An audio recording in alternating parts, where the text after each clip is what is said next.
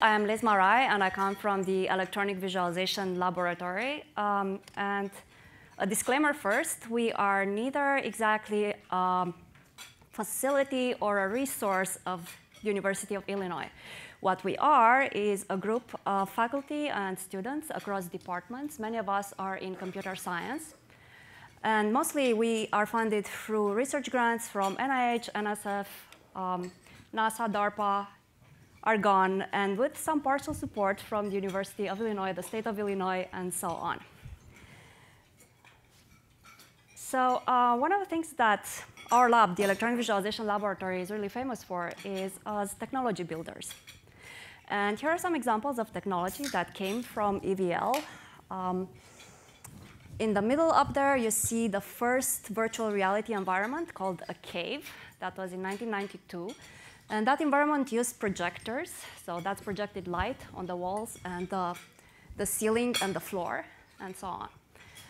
And people would put on glasses, kind of like you do when you go to a 3D movie, and you would get this perception of a 3D space.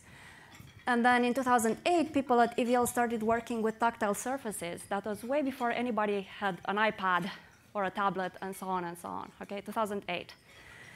And then around 2004 and so on, people at EVL started building this amazing hardware and middleware that allows people to collaborate remotely. That middleware is called Sage 2. And then in 2012, people at our lab introduced a second generation virtual reality environment called the Cave 2. And this one uses LED panels, 3D TVs that you can pretty much buy at Best Buy. And if you took them a bit, because the angle you're looking at them is slightly different, you get, again, a 3D perception putting on the glasses. We think it's a much, much more beautiful environment. It's a lot brighter than the original cave system. The color stays crisp for many years, and so on and so on. And the reason there's a little Death Star model in the first image. Everybody here familiar with the Death Star? Yeah. Yeah, all right. That's because in 1977, George Lucas came to EVL and asked for a bit of help. In the original Star Wars movie, there's a pilot briefing scene where there's this blueprint of the Death Star shown on a TV screen. And they're planning how to actually destroy the Death Star. The graphics that you see on that screen in the original Star Wars were made at EVL. And I want you to know that even back then, EVL could do better graphics than that. But George Lucas wanted them to look a bit antiquated, like they would come from a different universe, and so on. So one of the things that we are really keen on is big displays. We like that a lot. And I know not everybody believes in big displays. So here's a quick demo of what you can do with a big display. This is a short clip made by our colleagues at Monash University that's showing, I apologize, you're eating. It's a rat fetus, and there's enough, the size of this screen is pretty much what you would see on your regular display. If you had a huge display, something that would be the size of this wall, you'd be able to see the detail that you see right now in this image. That's basically the nuclei of red cells inside this animal, while seeing at the same time the entire organs and anatomy of the animal. However, today, I'm going to talk about another aspect of the work we do at EVL, and that is about visual computing. And visual computing is that area of computing that handles images and 3D models. And that includes the processes that happen at the interface between humans and data that can be represented visually. And speaking of data that can be represented visually, a common outcome of visual computing are systems that can provide visual representations to humans to make them perform their tasks more effectively. And that is in recognition to the fact that while our ability as a race to generate data has grown exponentially, and you all know that, our capacity as humans to process data has remained constant. Our brains have not been rewired over the past 100 years, right? So anything that we can do to help people reason with their visual system is going to help a lot. So why the visual system? I want to show you an example. Anybody here familiar with Anscombe's quartet? OK, a couple of nods. All right. So this is a famous data set. It's actually a collection of 4 data sets. Okay? And it's a 2-dimensional data set. You have x and y variables. Okay? So the 4 data sets. And then on the bottom, what you see is a summarization of those data sets in terms of sum, mean, and standard deviation. And if you look carefully at the bottom of this image, you're going to notice that those numbers are identical for the 4 data sets. All right? And even as you look at these numbers, you can probably smell that something is off here. These are not identical data sets, right? OK. Here's what happens when you actually print them. Okay? These are the same 4 data sets. And these are things that your eyes pick up on very quickly. These data sets form different patterns. Okay? There's an outlier out there that your eyes are going to pick up very quickly. All right? So there are things in terms of pattern detection that our eyes are really good at, okay? And machines are not quite there. And this is exactly the type of problem where visual computing is incredibly helpful, okay? Problems where we don't know the answer, problems where we don't know what we're looking for. And conversely, visual computing is not always appropriate either. If you have a question that you can answer computationally, for example, if I want to know what is the size of the largest file on my hard drive, I can write a very nice little program that's going to give me an exact number, and I don't need to create a visualization of all the files on my hard drive.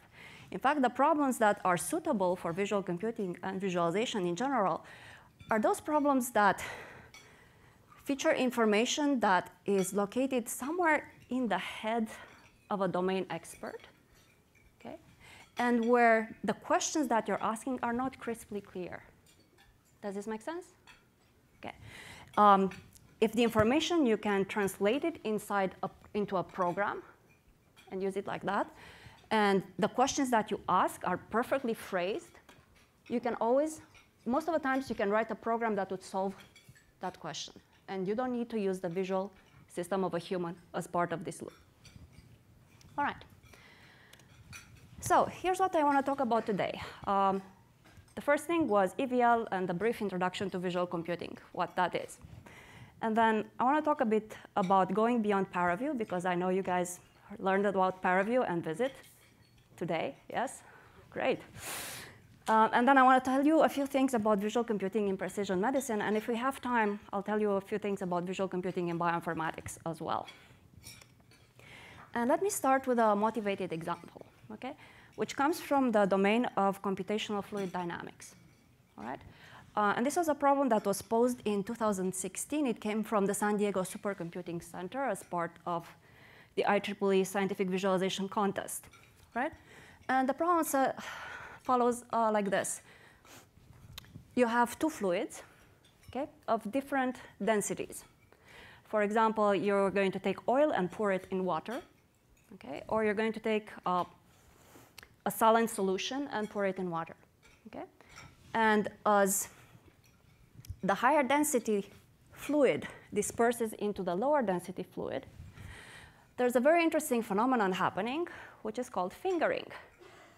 The higher density fluid forms this kind of finger structures into the lower density fluid. All right? And this process is non-deterministic, and it leads to instability. So it's very, very closely studied by computational fluid dynamics specialists. All right.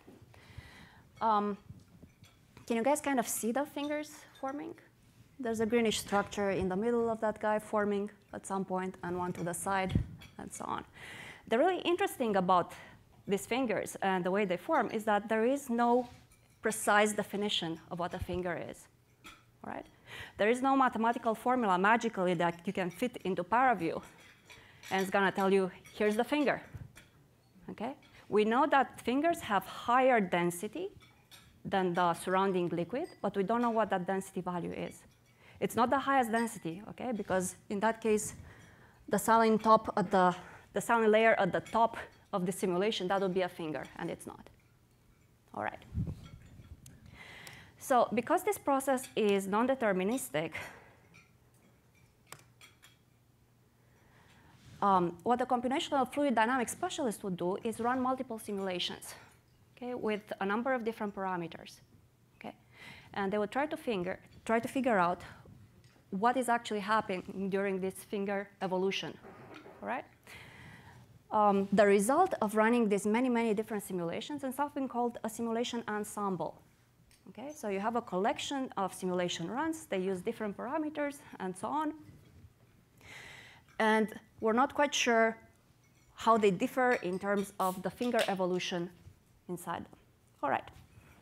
So simulation ensembles are not quite new in computational fluid dynamics. People have been working with them for the past maybe 5 or 10 years, I think. And the way this process typically works is you split it in 2 stages. Okay? First, you figure out which are your features of interest in the simulation, and you can do that in ParaView. Okay? You go and tweak and so on, or in Visit or in ANSYS and so on.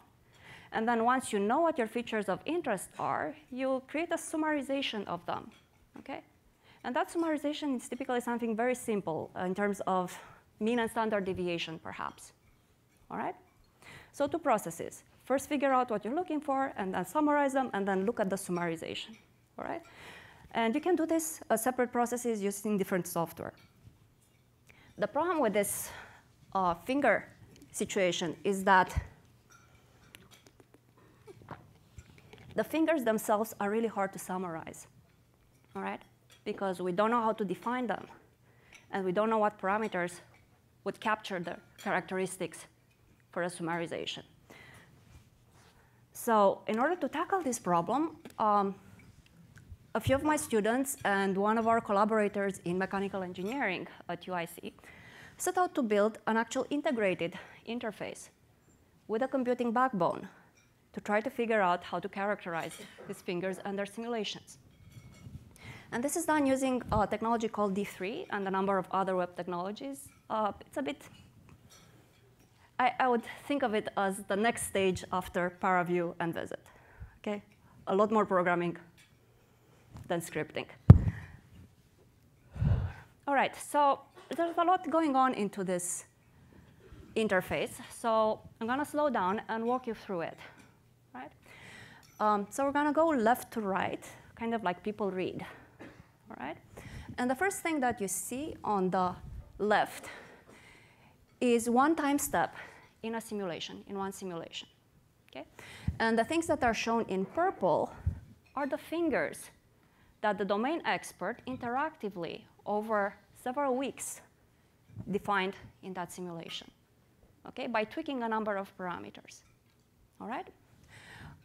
There's a 2-dimensional slab that cuts through that simulation, and that gives you further details about what's actually happening within a particular finger in terms of concentration, in terms of the velocity of the particles inside that finger structure, and so on. All right. So again, there's a computational backbone that assists in identifying these features of interest. Okay? And the same computational backbone allows us to track those features over time in a particular simulation. So figuring out whether 2 fingers are going to merge, dissipate, and so on, what happens to them over time. So the next thing that you see is there's a bit of spatial context for the actual simulation. The points in gray are points of relatively high concentration, but not quite to make it as a finger. There's a layer at the top and some suggestion of the cylinder structure, right?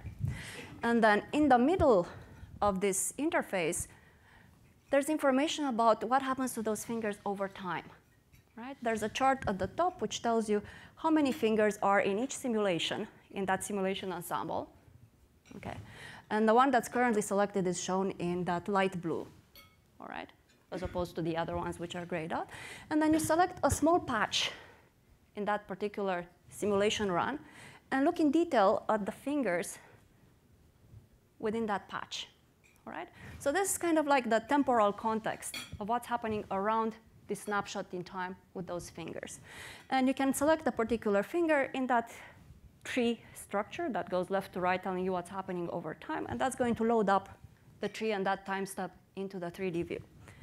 And the last image on the right is a summarization of the individual simulation runs within the simulation ensemble. Okay? And that's an unusual encoding for most people. It's called the caveat diagram. What it does is it's a radial chart, okay? And each axis in that little icon encodes one particular property of the simulation. In this case, we used 6 different properties that were determined by the computational fluid dynamics expert, again, over several weeks working with the system. And some of them include the total number of fingers in a particular simulation, in that particular simulation.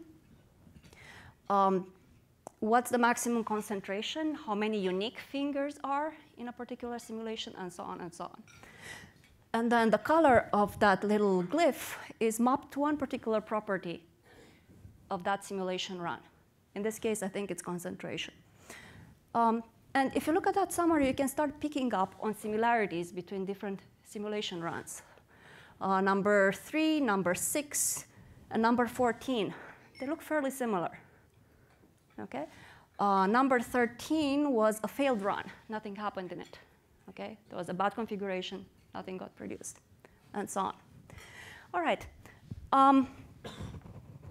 So do we have any computational fluid dynamics people in the room? OK. You guys come talk to me afterwards. I haven't met a single CFD person who didn't come up to us and say, I want this for my work. There's merit in creating a tool for computational fluid dynamics. And it's an honorable profession to be a tool builder. However, we're also theoreticians at EVL. And I want to tell you something really cute about this particular interface. Okay? Anybody here familiar with the Schneiderman mantra? Anybody has heard about it? Mike? Schneiderman mantra? OK. It's probably the most cited paper in the visualization literature.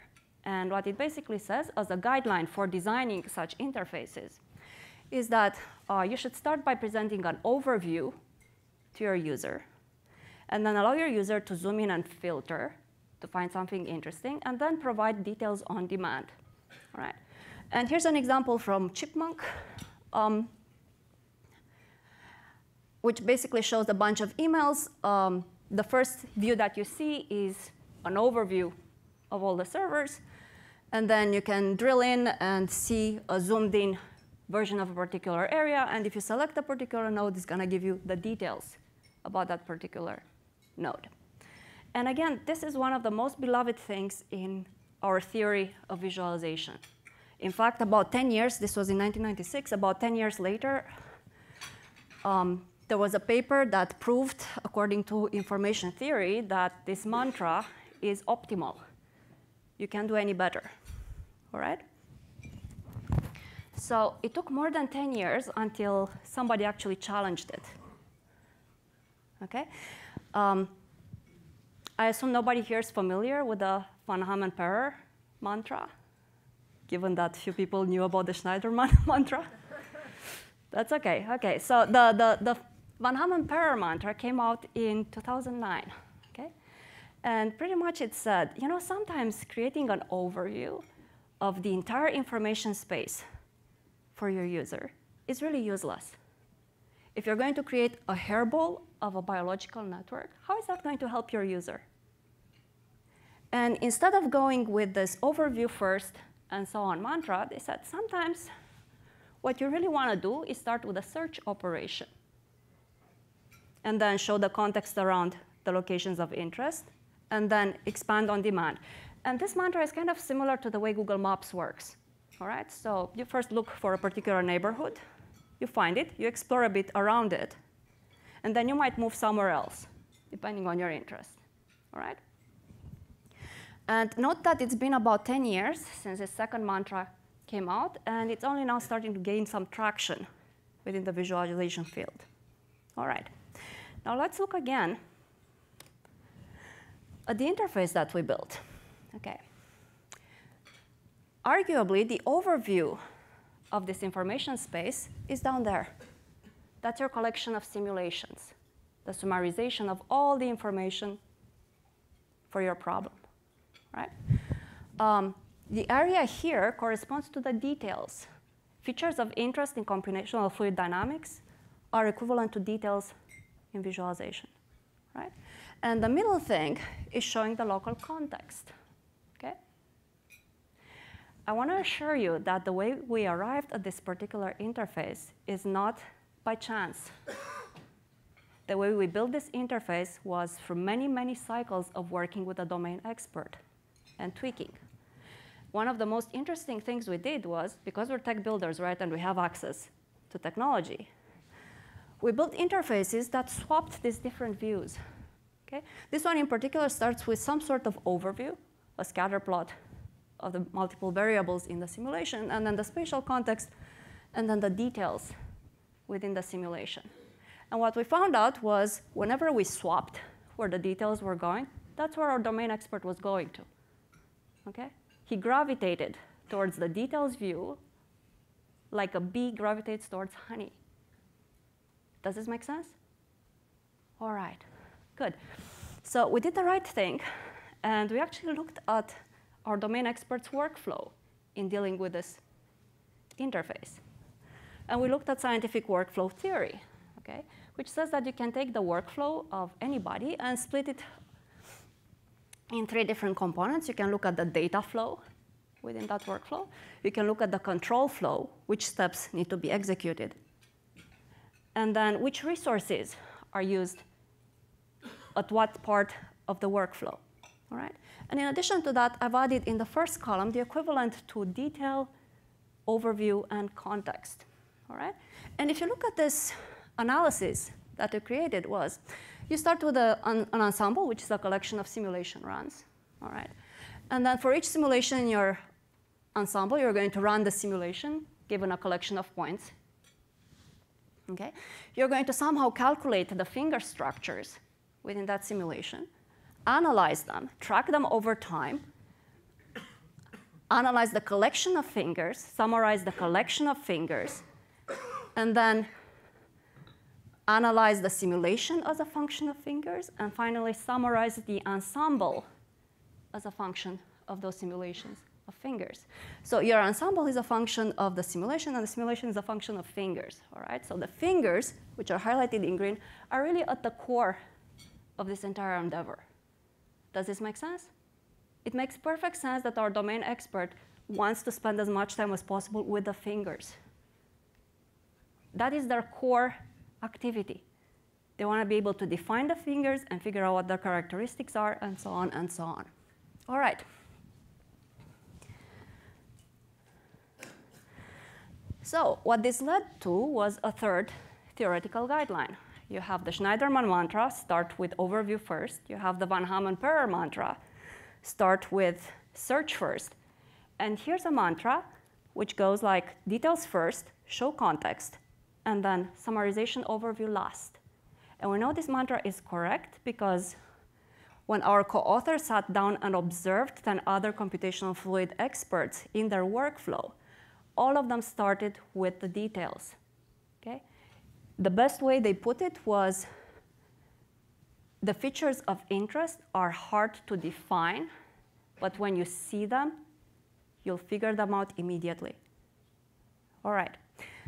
It turns out that this details-first paradigm does not exist only in computational fluid dynamics. It's extremely common in computational fluid dynamics. Okay? People are interested in particular areas where the vortices show up, for example, okay? Where a shock is located, and so on. But they also happen in biology, where people are interested in the bonding sites of a particular protein. Okay? And they also show up in journalism. It turns out that people are really interested in seeing details first. All right. I think the most interesting lesson from this little dive into the theoretical background of a visualization interface is that this is not a general critique of the Schneiderman mantra. Okay? What this is a critique of is of its inappropriate application in practice without paying attention to the data flow into a particular problem, to the user workflows, and to the user knowledge. All right. And if anybody here is interested in what's actually going on during the conversation between a visualization expert and a domain expert. There's a paper that I very warmly recommend that talks about the different aspects that need to be captured in that analysis of a workflow. All right. Which brings me to my next topic, visual computing in precision medicine. And this is work that we also do at the Electronic Visualization Lab. How many people here are familiar with precision medicine? Okay. There are multiple possible definitions. The one that I like best says that in the future, when a new patient is going to walk into a doctor's office, the doctor is going to collect a bunch of data from that patient. And then they're going to go in the cloud and find a cohort of patients that are similar to that new patient. And they're going to look at all the treatments that have been applied for that particular disease to that cohort of similar patients and figure out which one worked best. And they're going to choose that treatment and have the new patient follow it. As you can imagine, precision medicine means a lot of data, right? From many people, huge databases, and so on. And that is not particularly new in computing, right? People have been working with large data sets, for example, in astronomy, for a long time. What makes this particular type of problem interesting is that not only is the data really, really high dimensional, it's also heterogeneous. It comes from a multitude of different sources. It's also locally sparse and dense. What does it mean, locally sparse? Not all patients are going to have all the labs done, right? Some people are going to have their CT scans, some people are not going to have them. And then this data changes dynamically over time. In addition, and that's the part that makes it interesting to me personally, is the situation where there's spatial information within the patient data. Okay? For example, your tumor is located to the left of your spine, or very close to your left eye. Where does that information go in data science? Data science statisticians are really great at taking vectors of numbers and doing calculations over them. When it comes to spatial information, lungs, brain, and so on, they're not so good at figuring out how similar people are based on that information. And this is work that we did as part of a multidisciplinary team, kickstarted by a collaboration between NIH and NSF. Here's an example of what we did in terms of visual computing. One of the things that happen in head and neck cancer is that not only you have the main tumor in head and neck, the disease also travels along lymph nodes in the head and neck. They kind of form these kind of chains, and it travels down on them.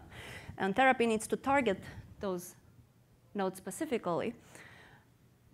And the question here was, the doctors wanted to know whether we could help them find patients that had a similar pattern of lymph node spread of the disease. All right? And it turns out that you can actually do this. You can define a topological map over their head and neck. You can build this kind of graph representation of which areas are adjacent to each other and so on, and then do some sort of subgraph similarity between different patients. I build a similarity metric. Here's an example from a data set of 250 people. The first patient, that's an abstraction of the graph structure I had earlier on. There's nobody in that 250 patient data set that is identical to that first patient.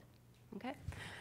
What the colors mean is light purple is left, light green is right, and where you see the dark blue, that's somebody who has lymphs affected on both the left and the right side of the head. And this algorithm doesn't care, can handle symmetry, so it will find all the patients that have exactly the same pattern on the left side to somebody who has that pattern on the right side. Okay, so you can kind of see that this metric finds patients similar, as close as possible to the first person within the data set. And how the doctor actually used this result is once you have this measure of similarity based on spatial information, you can start clustering people. Okay? And then you can start looking at the side effects, what kind of toxicity they get from treatment. And then you can see that people in a particular cluster respond differently to treatment and so on. All right.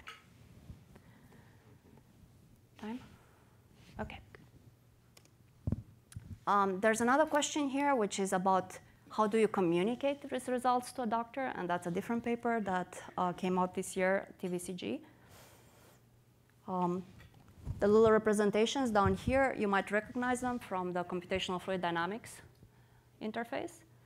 They also show you how similar patients are across the data set. Those are the 5 more similar patients to the patient selected. You can do the same thing in 3D, and that's a different project, this time a 3-dimensional topological map. All right. How much time? 10 minutes? All right, good. So the last topic I want to briefly talk about is visual computing in bioinformatics. All right, so far we talked about going beyond ParaView in computational fluid dynamics with a bit of theory behind it. And then we talked about visual computing in medicine using images and 3D models. And the last thing is going to be about visual computing in bioinformatics. And in particular, I want to tell you a few words about a piece of scientific software that I co-authored, which is being adopted at over 40 different institutions. And basically, the problem that the system tackles is related to cell signaling. Anybody here doing work in cell signaling? All right. OK. Let's say that you get startled. OK, something really scary happens to you. Your heart rate is going to go up, right? You're going to break a sweat. OK. The little hairs on your arm are going to stand up. Okay? And the way this sequence of events happens is through signals traveling within your body. Right? What is shown in this image is one illustration of what happens during this fear response into a single cell. Okay? And as you can tell, this is a really, really complicated problem. All right? Okay. One of the things that people in computational biology do is instead of working only in the wet lab with specimens and samples and so on, they started using computers to simulate these signals. And the way they handle with this is they kind of think of it as an electric circuit. Okay?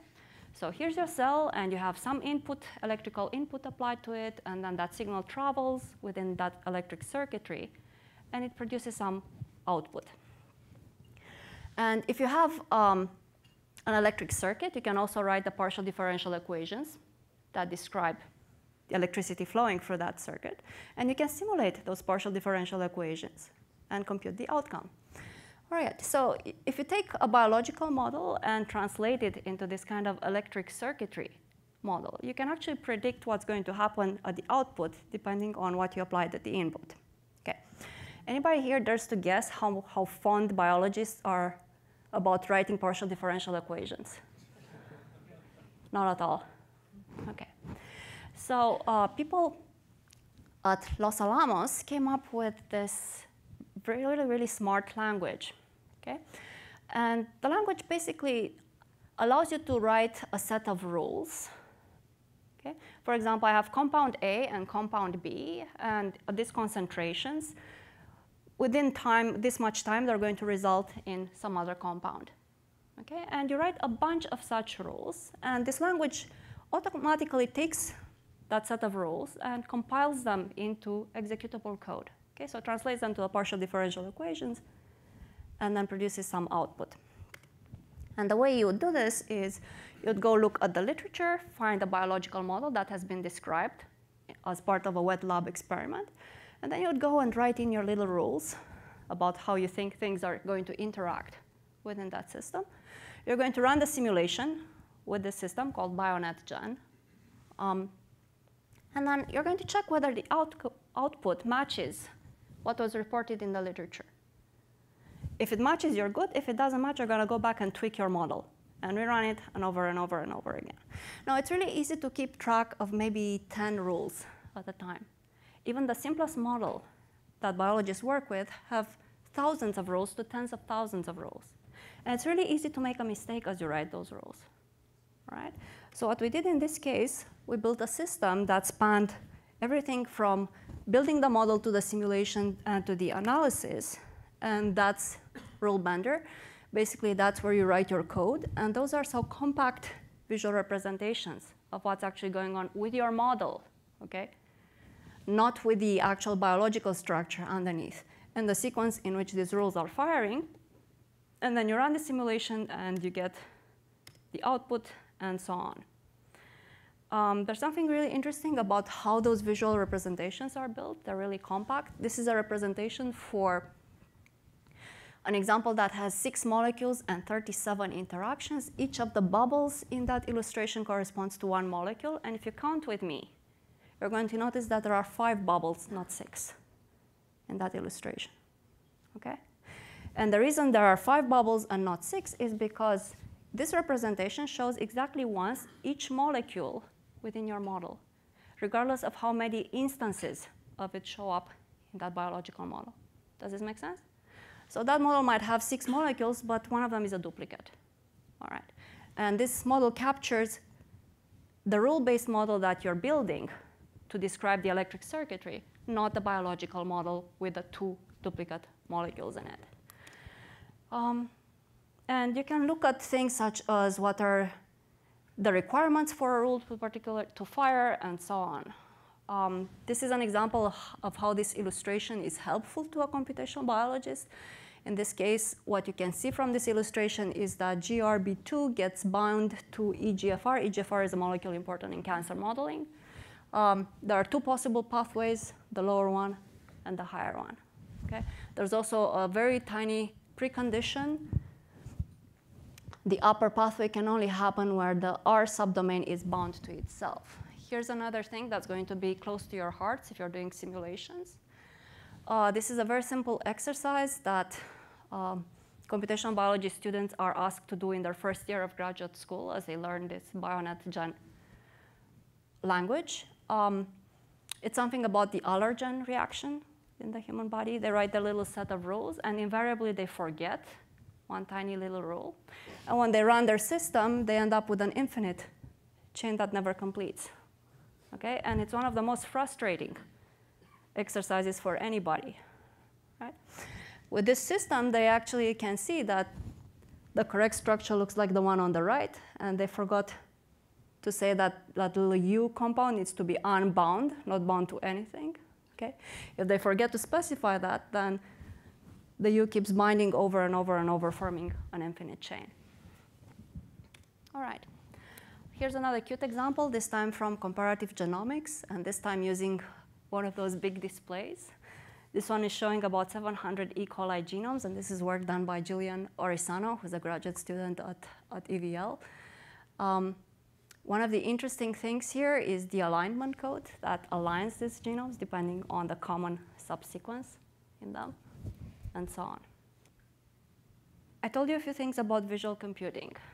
Okay? And I think the most interesting thing about the visual computing is that it covers a lot of territory, from practical applications to dealing with the theory of visualization and design, and then to creating new algorithms, and then novel encodings, visual encodings. In terms of applications in engineering, visual computing can facilitate the analysis of really complex phenomena. For example, that fingering simulation. In precision medicine, visual computing can enable novel calculations over images and 3D models. That is cutting-edge research. Okay? Nobody is able to do calculations over spatial information in medicine, aside from these select projects.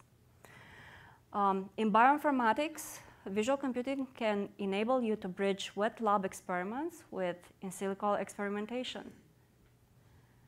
And in general, aside from everything that I talked about today, visual computing can also help you shared cognitive spaces, and I'm going to show a very quick demo of SAGE 2 during the question session, and can facilitate the communication of results.